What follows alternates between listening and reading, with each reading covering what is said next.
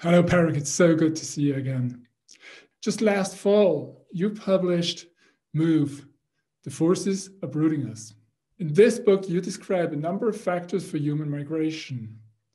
In a historic context, what has been the role of food?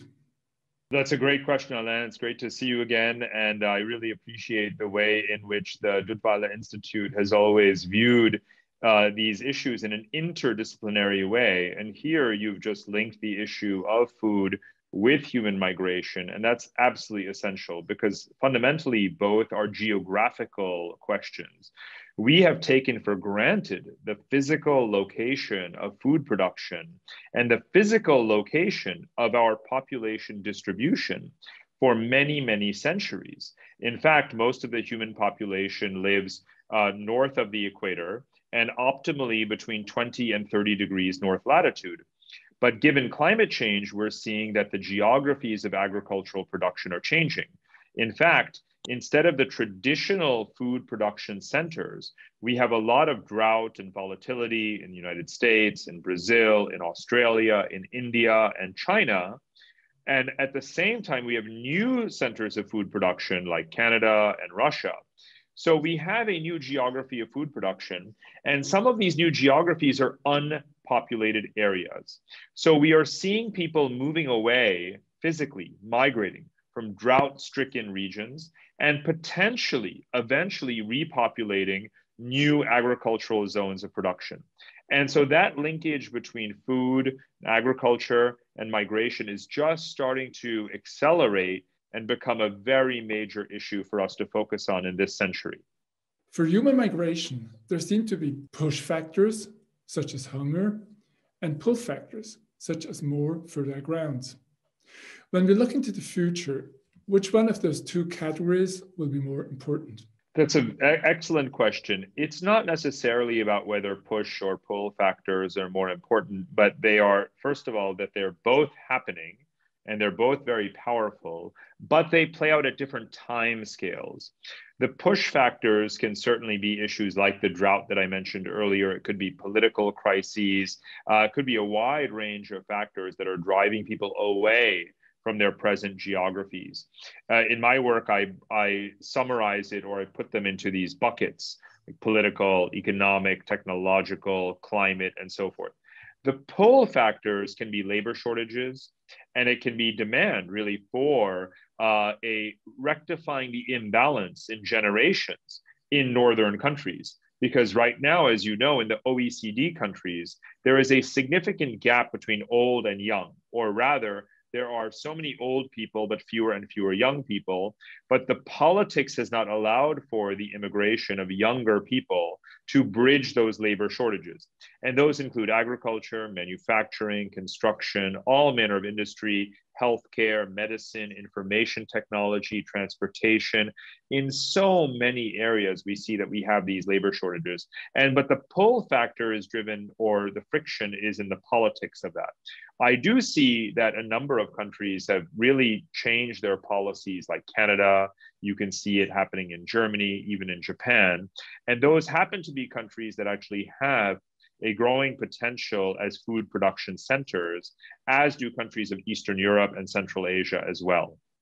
How big would you consider the chance of us being able to feed the entire world population?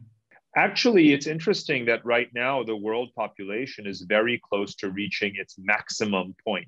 I call that peak humanity.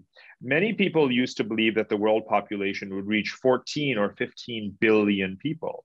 In fact, Alain, it turns out that the world population will probably peak under 10 billion people. And the geographies of overpopulation are concentrated in certain African countries like Nigeria or Ethiopia, in certain Asian countries like India. But even in those countries, you are seeing the fertility level come down very rapidly. And so the world population will probably not reach 10 billion people. We can produce enough food for 10 billion people. We do produce enough food for 10 billion people, but we have, again, a supply chain issue. We do have volatility in terms of climate change, of course. There's volatility in markets, but we do know that it is logistically feasible to accomplish this necessary distribution. And importantly, it's not just about maintaining the far-flung global food supply chains that we have in the past, because as you know, those have also been a significant contributor to global warming because of the greenhouse gas emissions associated with the agricultural supply chain. So if we not only strengthen our supply chains, but also strengthen local production capacity of staple goods and other kinds of crops and use technology, we will probably be able to not only produce enough food, but to produce more food closer to the geography of demand, the geography of people. You just mentioned technology. How important do you think novel food, such as lab-grown meat, will become in the future?